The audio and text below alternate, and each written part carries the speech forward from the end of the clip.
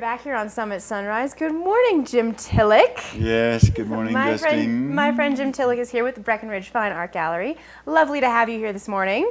Thank you. It's a wonderful day to be here. Well, you know, we were talking about the saga that we have going on with Chance, our boy Chance the cowboy.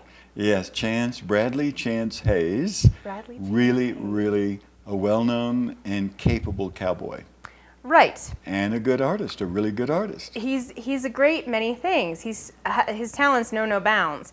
But it's so interesting about him because, like I said, we were talking about him and he's a cowboy. And he's also an artist that you feature in your gallery.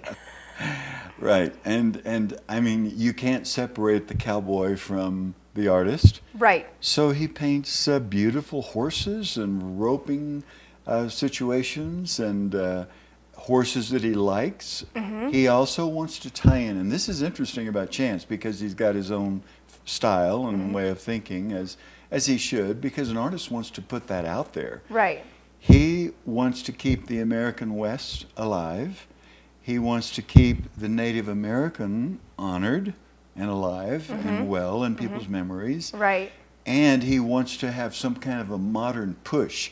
So he's taking all of that into the 21st century with dignity and with a lot of color and with fun. And with he fun. loves to have fun. Well, and what's so funny about Bradley Chance Hayes, I just love saying his whole name. I wonder if that's what his mom calls him all the time. You were supposed to have a show with him a couple weeks ago. And why wasn't he here? Well, he was supposed to be right here with me. Yes, I know, I was expecting to see him, my cowboy friend. Yes. Well, he is in the World Championship of roping, calf roping. And this is, of course, the tough one, the athletic one, tie-down calf roping. I mean, you rope the calf, you run out there, you tie it down, your horse holds the rope tight, and then you've got to do that. And it's a timed thing. Like 7 seconds. So you do all that in 7 or 8 seconds. And he is, in other words, they invite the top 15 cowboys in the world, I believe is what they do. Okay. He is working his way slowly down. He was 13 and then he was 11 and he's just working his way to the top, I guess you should say. Yes, he really is. He's and he's still on the tour right now for the World Championships. He is. In fact, it's at, let's see, Calgary. They're speaking French there, put it that way. Oh, and so sounds like French it's closer Canada. to Quebec. But the point is, it was so interesting that the announcer, and I was watching part of this on TV, the announcer says, Bradley Chance Hayes, da da da da da, and then he goes into French and he talks a little while, and then he comes back to English. Oh, how cool. It adds character to it. And this is why I've been calling it the saga, because like, where is he in the rankings this week? How is he doing this week? Right. And we were also talking. He's a young man too. He's young. He is. He's 27, going on 28, I believe. And how did he get started painting? His mom is a painter. Actually, she was a high school art instructor, and as an educator, she gave him what he needed so that he could paint. Yes. So what you see is his style. Of course, that's a roper. I mean, you've really got the feel of what a cowboy does. Is that a painting of himself, do you suppose? Probably is, because I met one of his uncles. I met much of his family, many of his family members, and I believe the gentleman is in his mid-50s, and he's still bulldogging. Oh, of course. Well, why not bulldog it in your 50s? You know, I mean, right, of course. And so Chance grew up with cowboy, art, ranch, mom, a very cultured and gentle woman who taught. A smorgasbord of everything. And he puts it all together and he pulls it off very well. It's his life. Well, and I think what's so cool, you mentioned this before, in his paintings, the colors that he uses and the brush strokes, and it's so dramatic.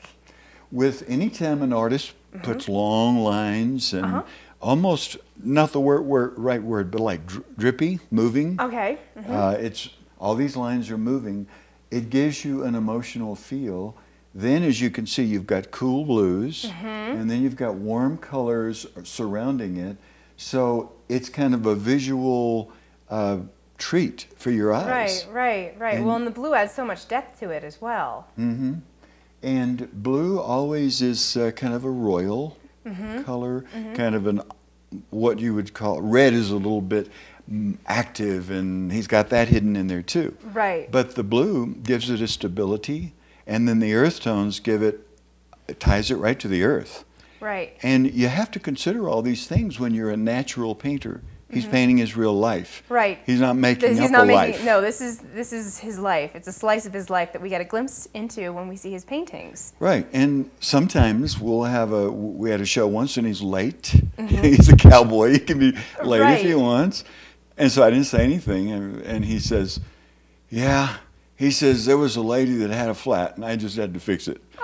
And I said, oh, we're having a show, we're having a show. He says, well, you got to be a gentleman. And that's him. Yeah. That's his whole family. Right. They're I met him. lovely He's been here in the studio before, and he's such a nice man, and his work is really fun to see in person. And to check out, where can everyone find his artwork and find more information? I've got 2 large walls of his work in Breck Fine Art. Yep. 421 South Main. Excellent. And we're still going to be open through September. Wonderful. So, we'll be open for weekends after that. But the point is, we're open a lot. Excellent. 10 till 8. 10 till 8. And we've got his work, lots of his work. Well, now that we have some more fall weather coming in and it's getting a little bit cooler, it might be a great time to go and check out the Breckenridge Fine Art Gallery and say hello to Jim and check out some of Bradley Chance Hayes' cowboy artwork. Yes. Thank you so much for coming in this morning. It's always a pleasure. Thank you for having me. All right, guys. That's all the time we have with my buddy Jim this morning, but we'll be back with more Summit Sunrise right after this.